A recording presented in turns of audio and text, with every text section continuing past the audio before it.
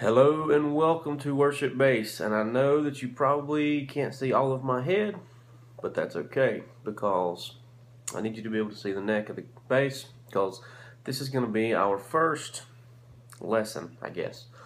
And this one's going to be about just little things you can do with octaves of the same note that you were playing, mainly how to build for a chorus.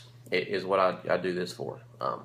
You can use octaves in other ways too, but this is mainly going to be for like how to build a chorus or something big in the song. So we'll take something, and this is very elementary. This is more for beginners than it is for someone who's been playing.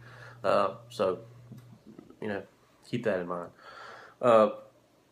So let's say you're playing a song, and this is actually a piece from Jeremy Camp's "My God" is the name of the song by Jeremy Camp, and when the intro's the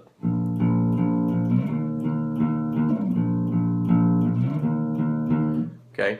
Well, it also does that between the verse and the chorus when they're just doing some whoa, whoa kind of thing. The vocals are so. You got the verse, and then you do that for the in between the right after the verse. And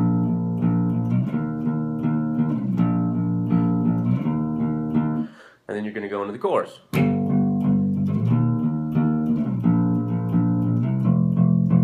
But instead of just doing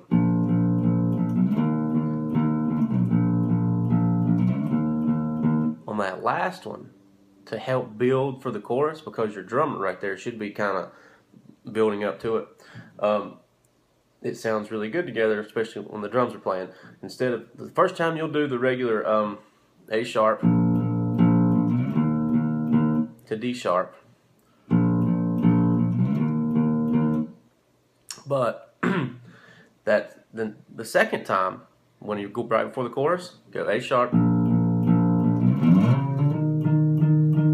I missed it there, but what you're doing is you're hitting the octave, and if you slide down, you can always go and hit that octave, but it doesn't have the same effect. When you slide down the neck to the octave way down here, and it just has more of a build effect to it. So instead of going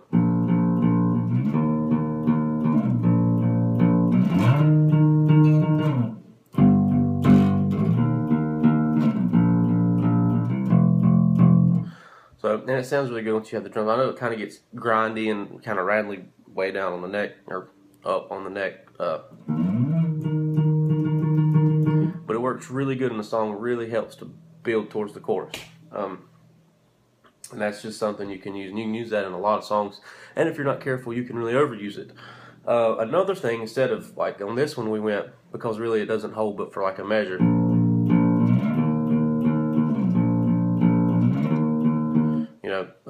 If it were to hold for 2 measures on that last note, what you could do is you could go,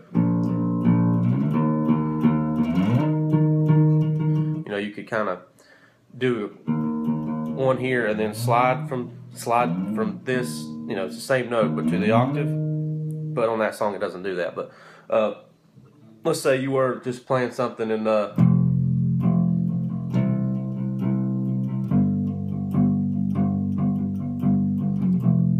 okay, so you're just playing that along, playing a little F, a C, and a G there.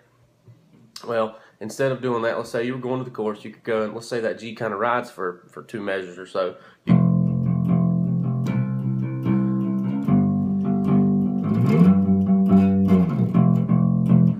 You slide down on the second part of it. It just really adds to it and helps to build a chorus, in my opinion. There's other cool things you can do with octaves. One, for instance, is if you're just playing and you're hanging out here on C maybe and just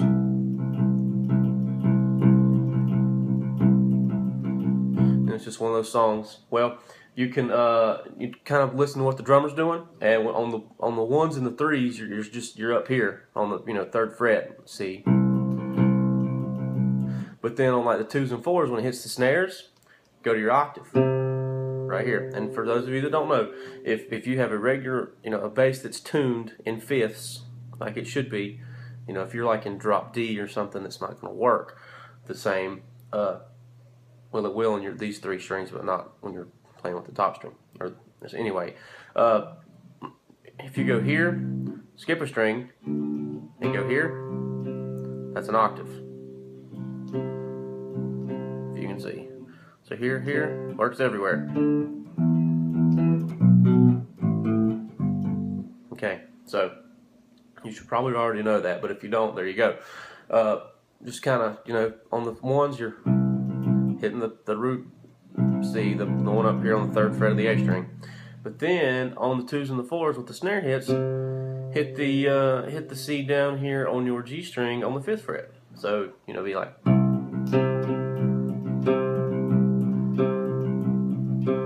And sometimes that works better finger style. I play both. Some songs I feel need pick, like that Jeremy Camp song. I just feel like it needs a pick. Some stuff I feel like needs fingers. So.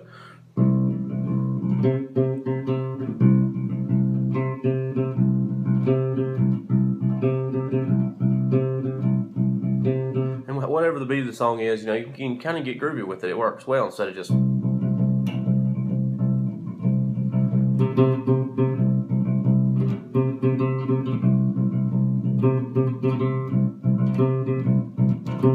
can just kind of, however it fits with what your drummer's playing. And you don't want to do that all the time, but certain songs, you might find that works out really well. And octaves there's something that, like all slap players use octaves pretty much. It's, they'll slap the lower octave and then pop the higher pitched octave. So, octaves, we've been using octaves for probably ever since the bass was invented. So there it is. But just remember, it's great to build a chorus. Just slide.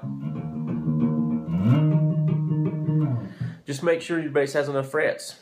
This bass has 24 frets. So I can go anywhere from the 12th fret and this way. I can slide that way. It's going to work out. But if you had like a Fender bass that had 20 frets, maybe is what a Fender has, or at least most Fender basses, you won't be able to do that. You would only be able to go from, say, your somewhere around here, maybe, yeah. So if that's the case and you do want to slide from like here and you don't have enough frets, you